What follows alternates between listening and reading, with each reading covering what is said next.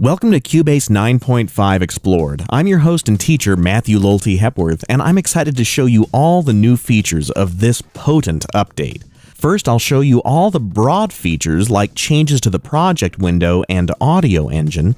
Next, you'll learn about all the new insert and effects improvements and how to use the new signature production presets.